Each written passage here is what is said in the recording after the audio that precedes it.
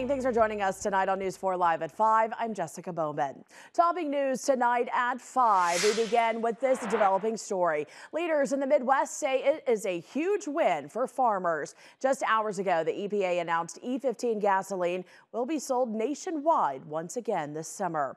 The Environmental Protection Agency says global conflicts are putting pressure on the world's fuel supply. An emergency waiver from the agency will exempt gasoline blended with 15% ethanol from an existing summertime ban. This blend has previously been prohibited in the summer months because of smog concerns.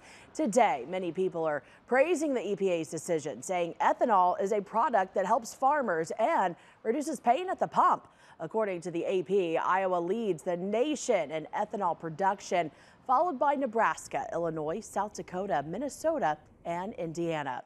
Iowa Governor Kim Reynolds reacting today to the decision. She did release a statement saying in part, "I am pleased to see the EPA issue this waiver, allowing cheaper, cleaner burning E15 to be sold this summer. This is a huge victory for Iowa farmers, American energy independence, and consumers." However, it comes after a disappointing decision to delay implementation to permit year-round sales of E15 in 8 Midwestern states, end quote.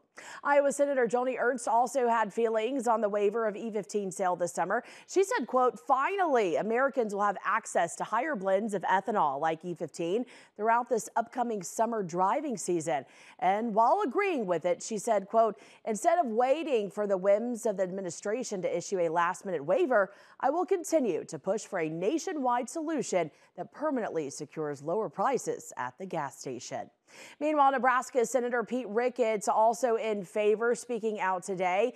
He says he would like to see a change for year-round E15. He said in part, quote, "E15 enjoys bipartisan support because it saves drivers money at the pump, cleans our environment, and supports Nebraska farmers and American agriculture."